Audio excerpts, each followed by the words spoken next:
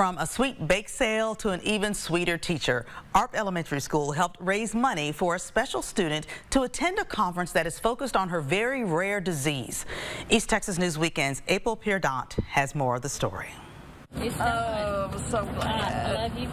The warmth of a hug expresses gratitude far more than words ever could. Miss Kane, her teacher, messaged me and said that the school would like to help with a bake sale. A bake sale to raise money for 5th grade student Lily Liggins, who was diagnosed with Wilson's disease. My heart said, we got to help them.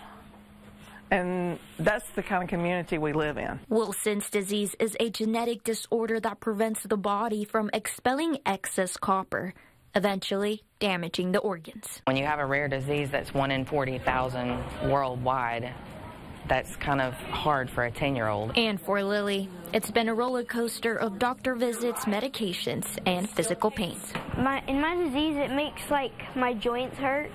From cookies to cheesecakes and pies, all donations will help Lily and her family afford their trip to the North Carolina Wilson's Disease Conference, where they'll meet a gene therapy specialist to help slow down the disease. Yeah, I'm going to meet other people that have the same exact disease that I have. They hope that Lily can start a clinical trial in Dallas soon. I want you to be successful. Our theme this year is Be the Change. The way I interpret that is to be the leader. What's this circle represent? If you see a need, don't wait on someone else.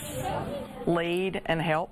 With help from teachers, family, and friends, their goal of $1,500 was exceeded at the bake sale. God is good. God is good. In just 2 hours. April Peardant, East Texas News Weekend.